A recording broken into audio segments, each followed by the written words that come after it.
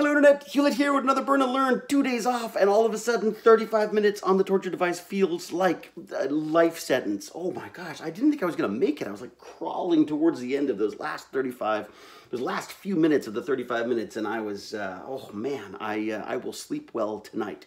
But not before I make a delicious dinner for my wife and child. Speaking of which, I should let you know that this is a Burn and Learn, and a Burn and Learn is my bid to stay alive and fit long enough to raise my amazing son, who seems to be part fish. And he's swimming right now. And also enjoy the twilight years with my brilliant, beautiful wife, Jane, who's upstairs working. As I say, we spent like the weekend, a lot of the weekend at this swim meet with young Bratlet, and he did incredibly well. I don't know who he's related to. Maybe I've done some genetic modification that I was unaware of, and the kid's just part aquatic.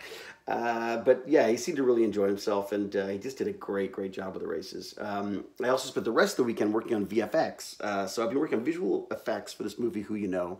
I offered to help out on one shot. It turned into like 28, but it has been amazing. And the guys at Urban Post, specifically Oren, was just incredibly helpful with helping me plow through all these files and figure out what I'd done and what I'd done right and what I'd done wrong and how to do it right in the future. So I feel really good about that. I got to say, I'm more nervous about the effects than my performance in this movie, and I'm hoping they work out well. They have to be color timed and some opacity changes so they don't stand out quite so much. But I'm hoping it'll work. It's kind of a dreamy sequence, so it can look a little off, but and I'm going to stick to that as my excuse.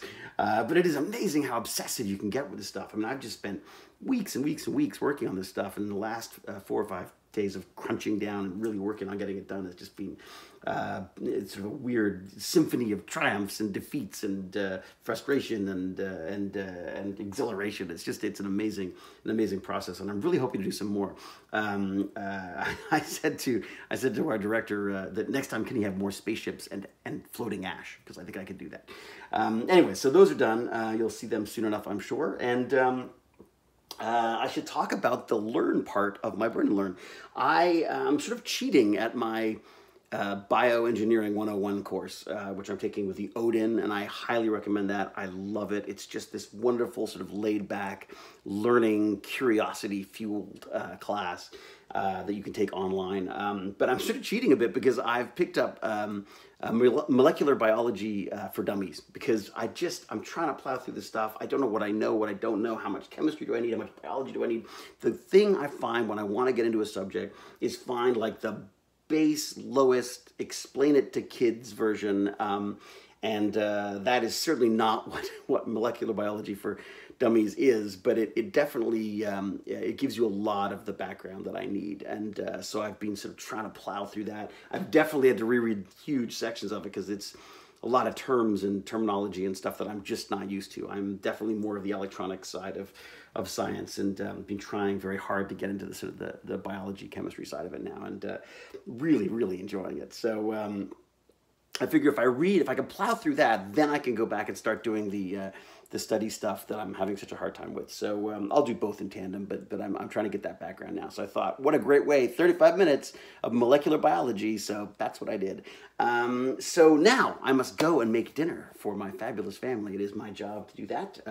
We get these like food delivery things where they just give you all the bits and pieces, then you sort of cook it, which I've discovered just takes all the stress out of cooking, because you know you got everything you need, and it's kind of hard to screw it up because they make the instructions for dummies, and so yeah, I've been doing those dinners. It's actually worked out quite well. So anyways, so until we geek again, sweaty or not, preferably sweaty, because I'm hoping to get a couple more Burn and Learns in before I take off to London, Ontario, and do a speech, which, as I say, I should ask you guys about. So I have to do a dinner sort of showing our appreciation for all the volunteers at Let's Talk Science. I just love what these people are doing and why they do it, and I'm just blown away by the scope of this amazing sort of this amazing Canadian charity. So I've been asked to do a little talk, a little 15-minute chat, and I thought, let me throw that to you. What are the things that you think I should talk about that would be interesting to people?